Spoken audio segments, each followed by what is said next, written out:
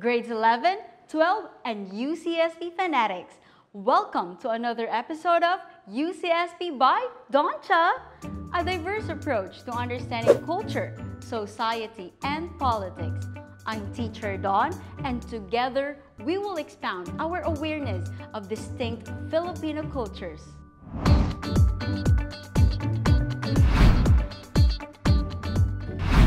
During our last episode, we toured museums, visited historical landmarks, and tourist destinations here in Dagupan City and the capital of Pangasinan, Lingayen. We learned fascinating facts about the history of the Philippines and some vitamin kilig from our national hero. We also talked about the three concept maps of culture, society, and politics, and how these three words can affect our lifestyles, perceptions, and identities as Filipinos.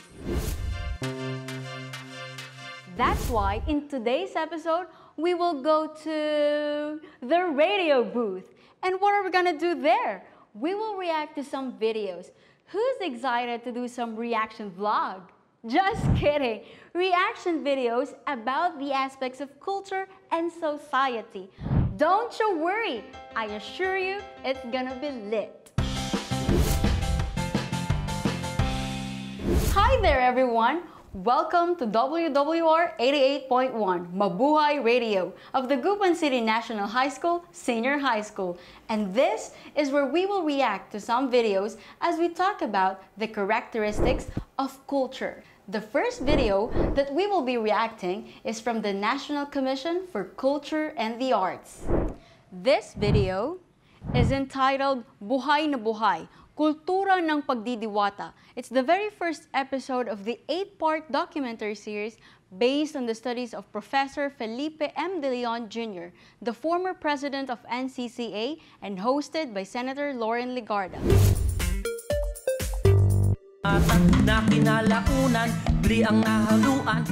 Yung mga survival course na tinuturo namin nung panahon Pan-Amerikano, yun po yung para sa kung paano mamuhay dito sa gubat ng walang-wala.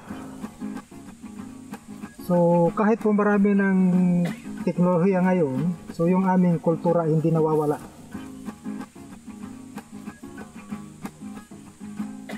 Ang kaalaman mula sa kagubatan ay produkto ng libu-libong taon ng pakikipag-ugnayan ng mga aitas sa mga puno, sa mga ibon at hayop, sa mga tanim, sa klima at sa takbo ng panahon. Did you like the video? Pretty sure you did. Let's give it a like emoji. Have you also visited Subic and witnessed how the Aitas demonstrated some of their survival techniques? This made me remember my visit in Subic when I was but a little girl. We've seen in the video the willingness of the Aitas to share their tribal practices and survival techniques. This is a manifestation of one of the characteristics of culture. It is shared. Culture is shared. Isn't it great to see the eagerness and willingness of our fellow Filipino as they proudly showcase their skills and talents, how they give importance to their customs, traditions, and beliefs, and preserve them in the midst of differences and modernization.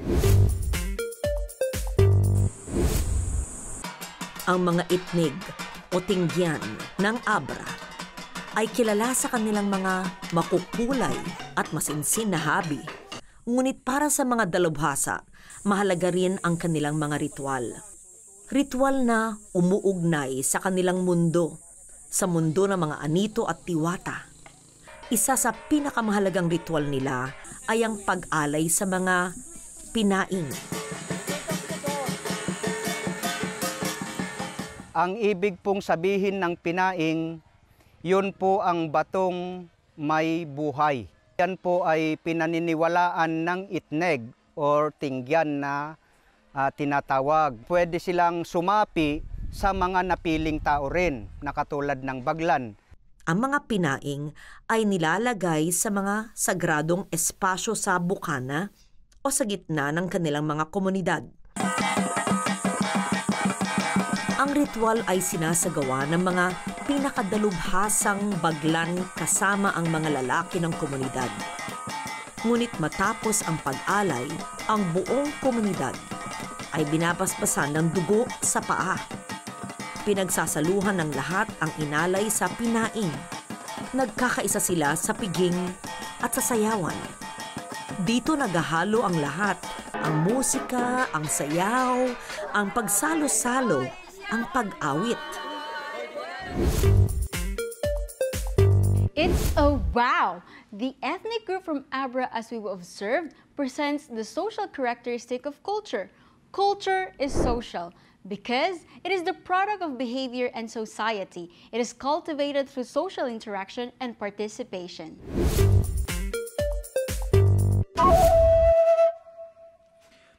Para sa mga Ifugao, ang kayamanan ng lupa at ng ani ay isang biyayang dapat ingatan. Sa tradisyonal na kultura nila, ang maitanghal na isang kadangyan o may kaya sa lipunan ang isa sa pinakamataas na ambisyon. Ngunit kasama ditong obligasyon na maging mapagbigay sa mga di gaanong pinalad sa lipunan.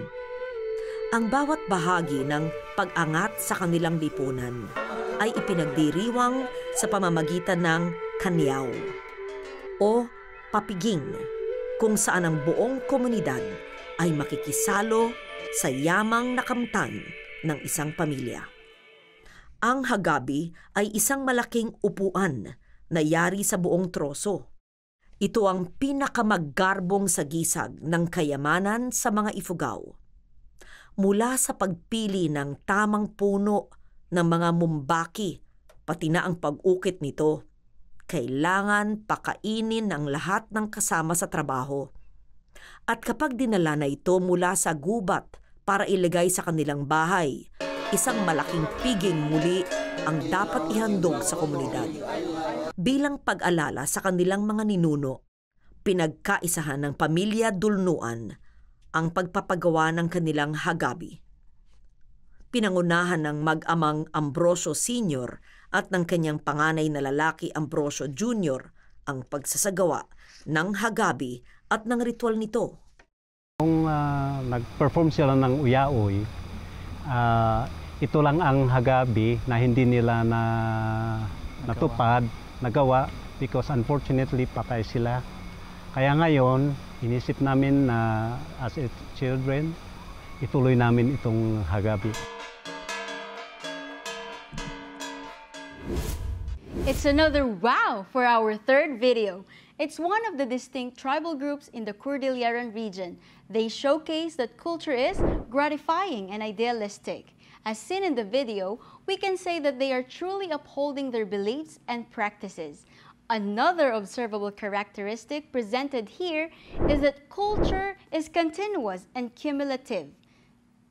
This particular family or tribe is experiencing various societal changes and modernization, and yet they are still able to adapt to their society while preserving their traditions.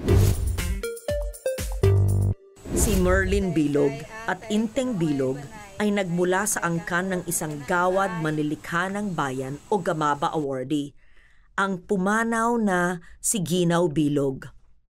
Ang karangalan na ginawad ng ating republika bilang pagkilala sa patuloy na pagsasaliksik, paggamit at pagturo ng surat mangyan ni Ginaw Bilog.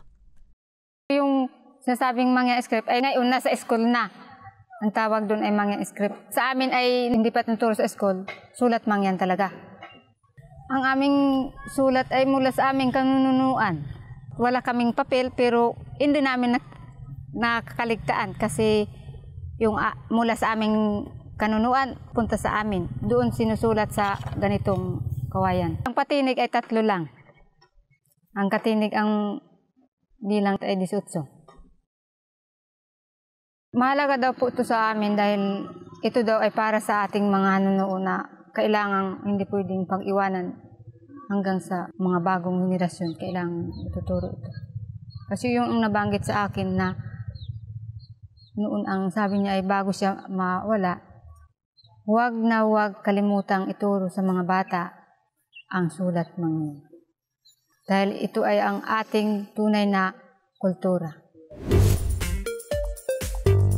Oh, let's give this part of the video this sign. What we've seen in the video is an example characteristic of culture, which is transmission, or culture is transmitted among our members of society.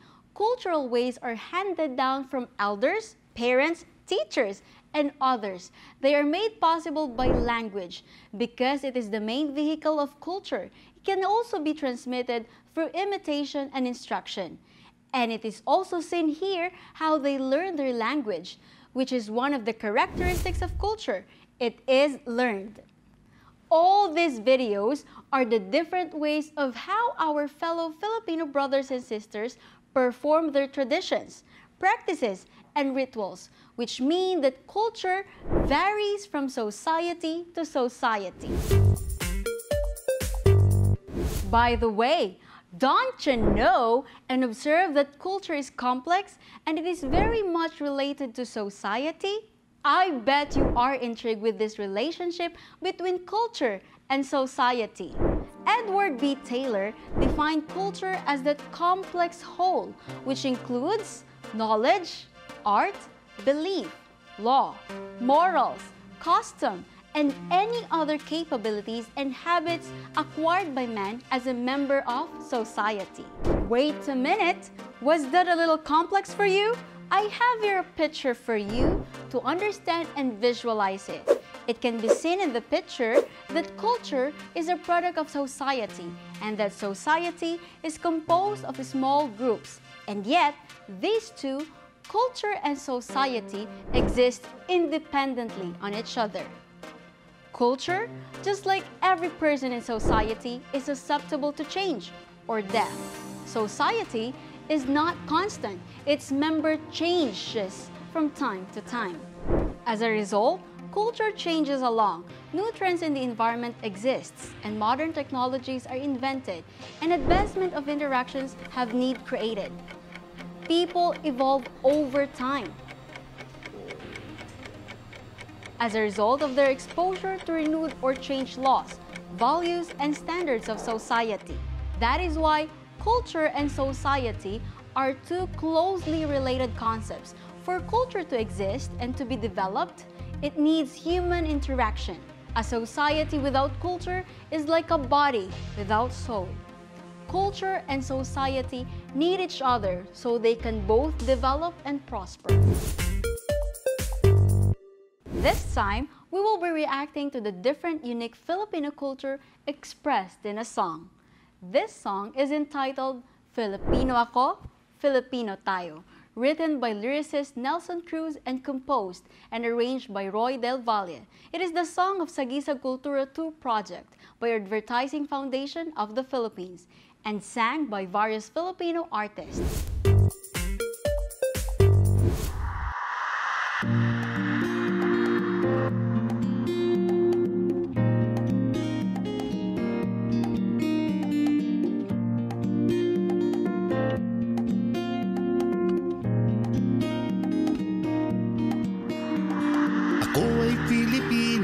Lahing matapang, lahing matalino, nalakbay ko ng mundo.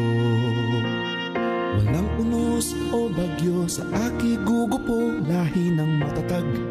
Ako ay Filipino. Ako ay Filipino. Ako'y mga Diyos.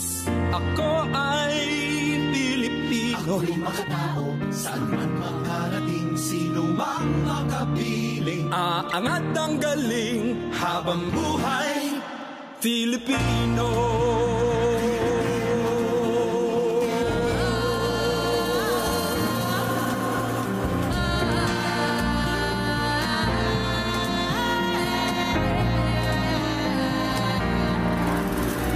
Pagdiriwang ang aming kasiyahan, ipinagbubunyi ang kalayaan.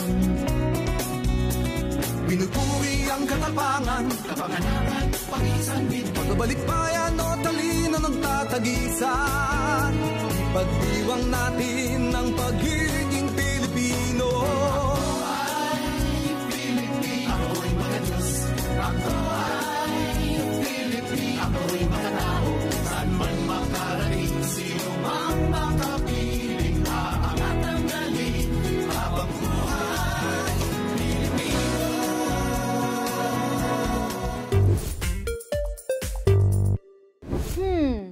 Isn't it a lovely song with such wonderful words, melody, and tune? Listening to this song makes me very proud that I am a Filipino. It clearly describes Filipino qualities, characteristics, beliefs, and values. So let us give this video another care emoji. We Filipinos are blessed by distinct attributes worthy of recognition and commendation. Hashtag only in the Philippines. In the song, we've come to hear some of the aspects of culture as a complex whole, which are beliefs and values. Beliefs, these are the concepts that people accept as true about how the world operates and where individuals fit in it. In connection to that, let's replay this part of the song. Ito ba'y dala ng pagkakataon o sadyang binuot naging okasyon? Pagdiriwang ang aming kasiyahan, ipinagbubunyi ang kalayaan. Pinupuri ang katapangan, kapanganaran, pangisan din. Pagbabalik bayan o talino ng tatagisan. Pagdiwang natin ang pagiging Pilipino. This video deserves this reaction. The next aspect of culture as a complex whole is values. These are the general and shared perceptions of what is good, right, appropriate, worthwhile, and what concerns the state of existence, like freedom of choice or equal opportunity. Don't you know that there are elements that constitute the Filipino value system? The first one is halaga, which means one's value or worth. It is the evaluative aspect of the Filipino value system that Filipinos find to be the most virtuous. And this aspect has 3 dimensions. They are pagkatao or self-worth, pakikipagkapwa-tao or dignified relationship with others, and pagkamakatao or compassion. Let's listen to this part.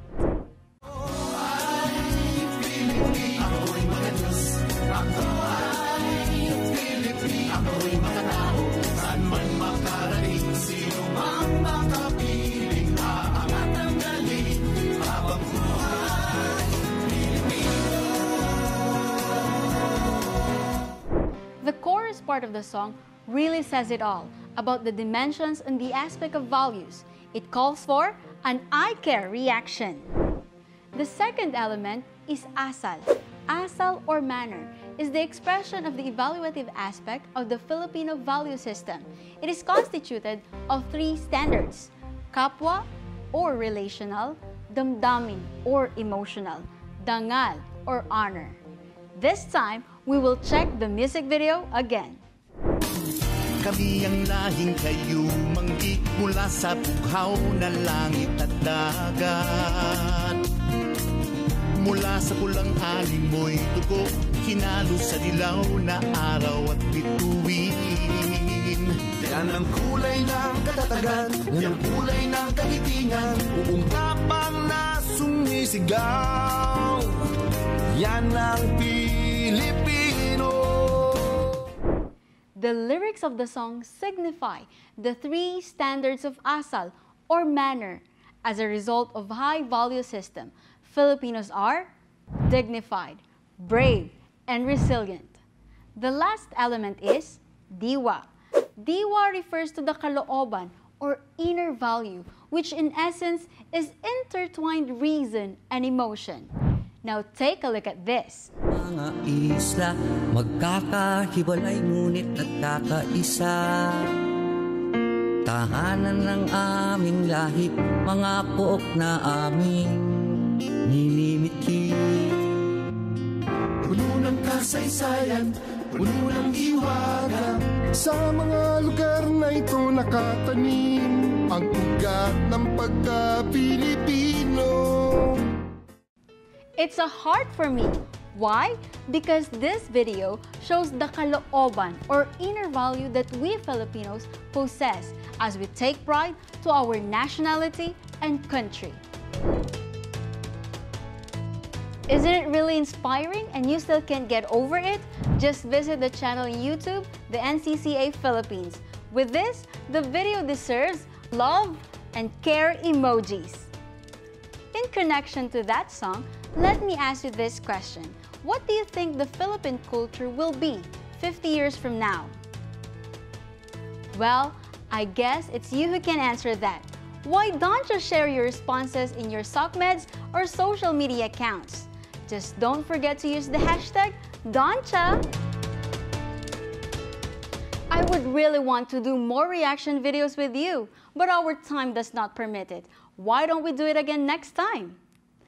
Thank you, senior high school learners and UCSP fanatics. Stay tuned in our next episode for more UCSP lessons. I'm Teacher Dawn, reminding you to take pride in your culture and our Filipino values. Till next time, see you all in another diverse approach to understanding culture, society, and politics, or UCSP lessons. Have a great day, everyone!